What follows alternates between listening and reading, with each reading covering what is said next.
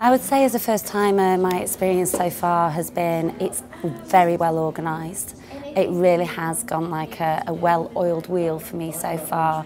The appointment schedules are great. The 20 minutes keeps it really punctual, quite impactful actually, and there's a real purpose to the meetings because you know that you're on a time frame.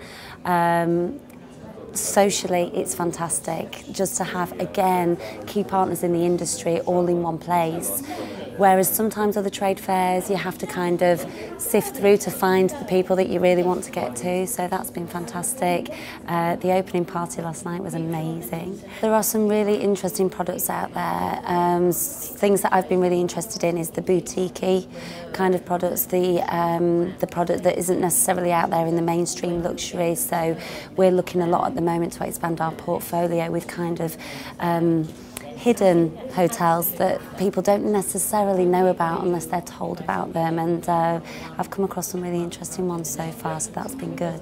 The networking events are a huge part of ILTM because, you know, in this industry it's about the relationships and it's about who you know. My objectives for the show really were to strengthen the relationships that we have, to talk to hotels, share with hotels what our strategy is going forward, work with them to see where they can help and be a part of that. Really again looking at new products that's out there, looking at where we can possibly expand our portfolio, not to the detriment of our existing partners but only to complement what we do.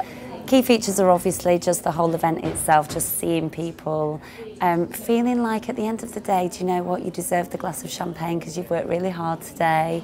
Lots of meetings, lots of chats, and I think the blend of it works really, really well.